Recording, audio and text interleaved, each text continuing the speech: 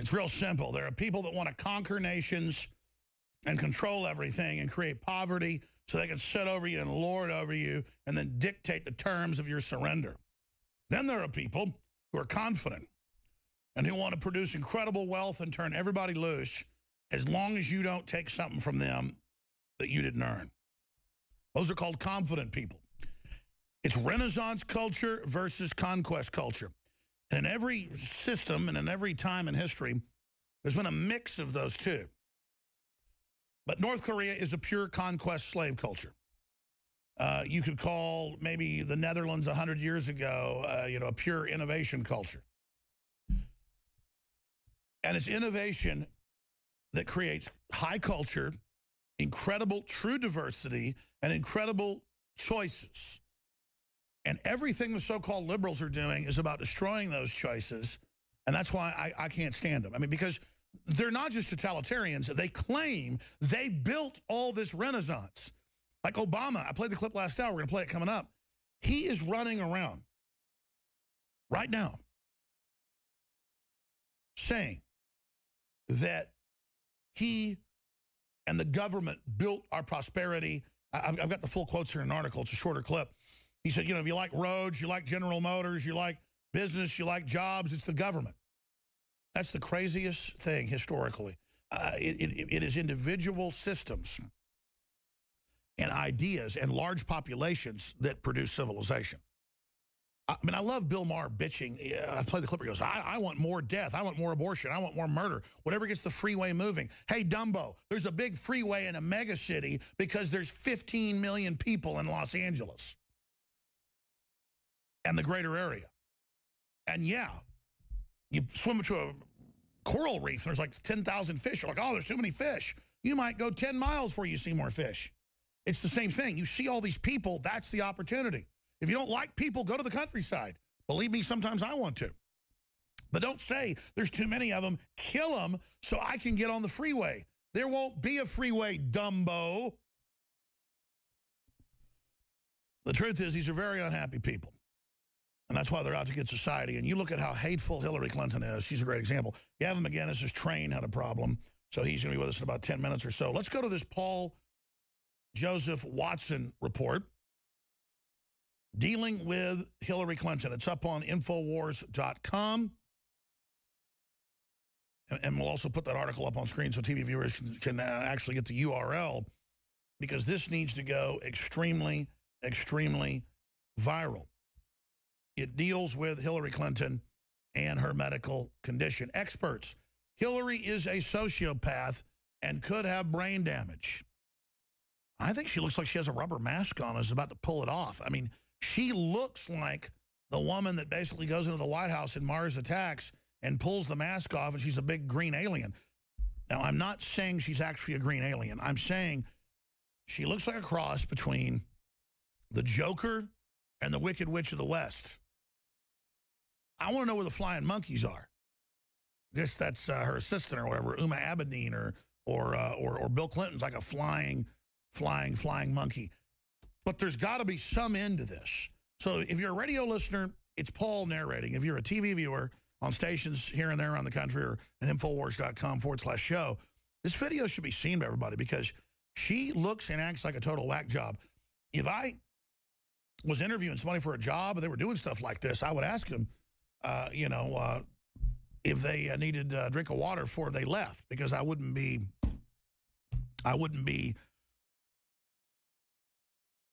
wanting to be around someone who's obviously psychotic. I mean, she looks like, again, a person that you see on the side of the road who's a full-blown schizophrenic.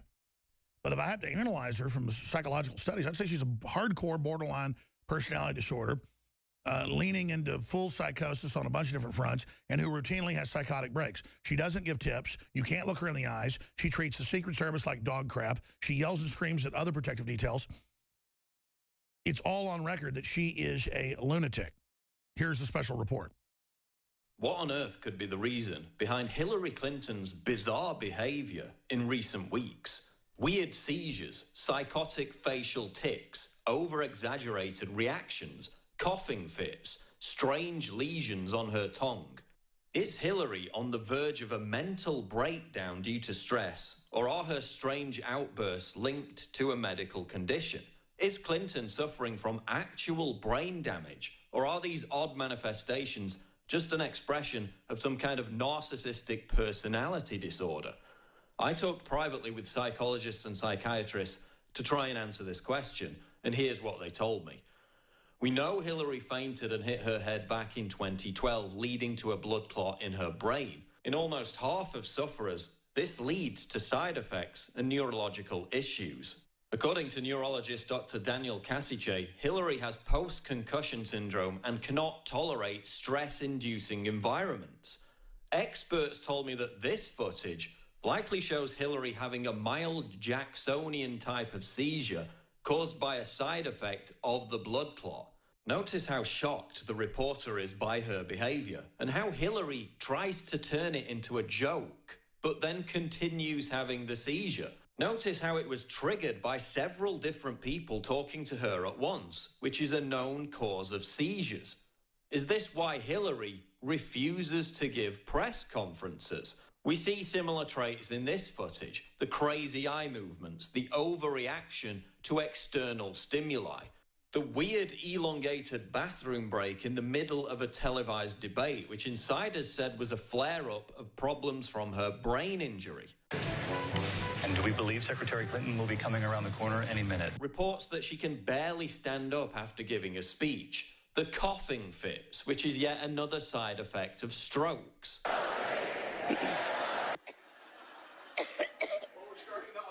I almost say put her in, man. Just put her in. Difficulty swallowing, choking, a garbled voice. Again, all side effects of strokes. Cause nuclear war. Guess what else is a side effect of strokes? Spontaneous outbursts of laughter that go on for longer than is socially comfortable. I know Bernie Sanders said that, quote, the American people are sick and tired of hearing about your damn emails. But there are a lot of people who are not. Well. Including FBI officials. Some aspects of Hillary's freakish behavior could be explained by the blood clot, but others could be a manifestation of her notoriously unstable personality and even drug abuse. Her sudden, profound, and disproportionate bouts of rage, confirmed by former Secret Service agents, former K-9 handlers, and her own campaign insiders.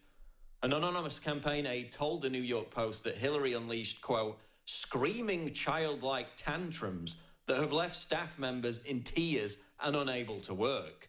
Byrne paints a disturbing picture of what he claims Hillary is like behind the scenes. When something goes wrong, she seems to go right off the scale.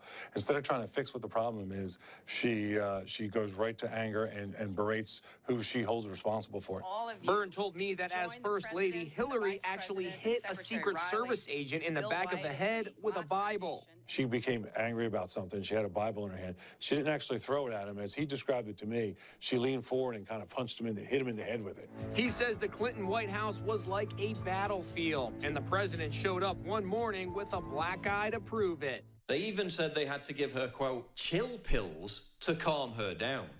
These outbursts are likely linked to years of persistent drug abuse. Her susceptibility to rage whenever she's challenged would also explain the complete dearth of press conferences and why her campaign builds human walls to keep reporters away.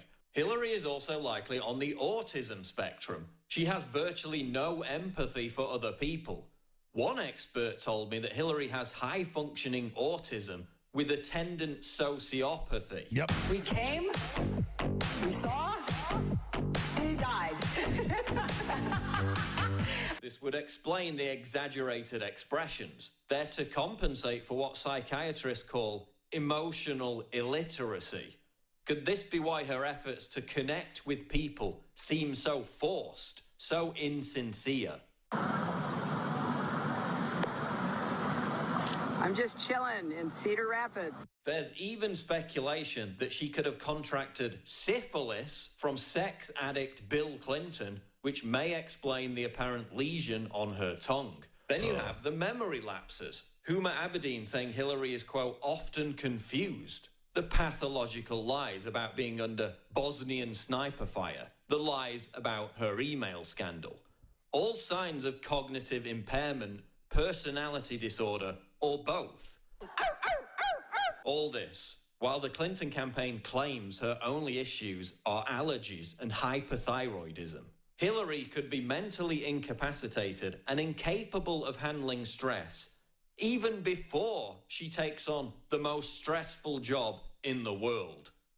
Barack Obama claims Donald Trump is unfit to be president because of his rhetoric. But is Hillary Clinton physically unfit to be president?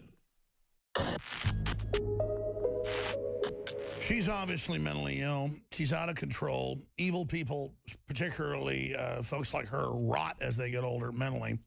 It's just historical fact. And she is a clear and present danger to this republic. Part of me wants her to go ahead and just get in and totally wreck this whole globalist agenda forever. They think she's going to save it. Oh, she'll end it. Unless she has a nuclear war.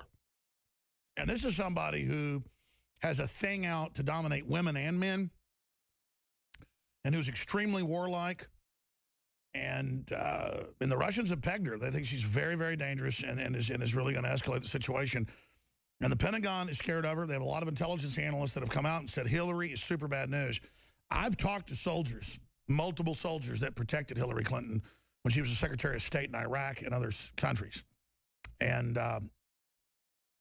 it's like she goes under mind control trance. Well, I'm not even at liberty to tell these stories. I'm just going to stop right there. People wouldn't believe it anyways. This country is in so much trouble, and so is the world. But basically, Hillary just cuts off in a car like a robot. She just sits there and goes into a trance. Well, you know, when they're driving through Baghdad or whatever, something's wrong with her. Talk show host is Alex Jones. He's a conspiracy theorist. Radio talk show host Alex Jones. Alex Jones. Jones is the wildly popular conspiracy theorist. Radio talk show host and conspiracy theorist Alex Jones. Deeply, I think, racist. I just got called racist by MSNBC. I don't want that man to have a gun. 1776 will commence again if you try to take our firearms. The Alex Jones Show. Watch the free stream live at Infowars.com/show.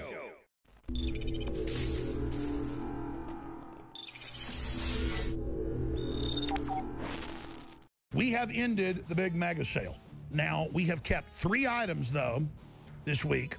That's Brain Force, While Supplies Last, the amazing nootropic, for $17.76, normally $29. Leading competitors that have similar formulas are $60 to $70 to $80. That's 40% off. DNA Force, our flagship product. It's a big deal to offer 30% off on that. We're extending that. And then Vitamin Mineral Fusion. All the vitamins, all the minerals, the amino acids, the cofactors to help upload it. Great tasting fruit punch. InfoWarsLife.com. That's 30% off. But I'm going to go further. Boom, here it is. Normally you sign up for auto ship, you get 10% off. You still get that on top of it. I'm doing free shipping on everything. Whether it's one Hillary for Prison shirt or a Bill Clinton rape shirt, or whatever it is, whatever informational warfare weapon you want to help spread the word and meet like-minded people, free shipping store-wide. Free shipping store-wide. So I want to thank you all for your support, your prayers, and so much more.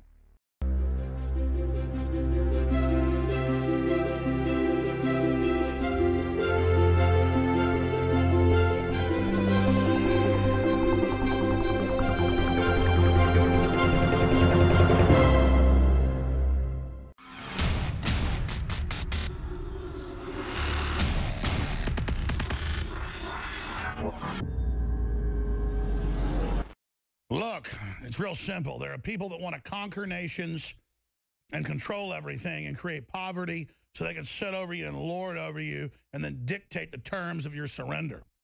Then there are people who are confident and who want to produce incredible wealth and turn everybody loose as long as you don't take something from them that you didn't earn. Those are called confident people. It's Renaissance culture versus conquest culture.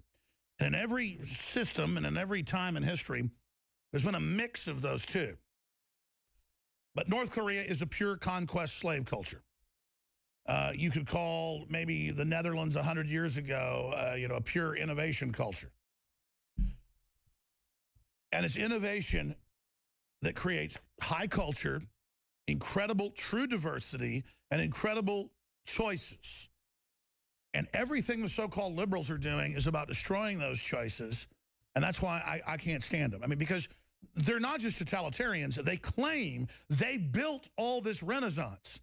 Like Obama, I played the clip last hour. We're going to play it coming up. He is running around right now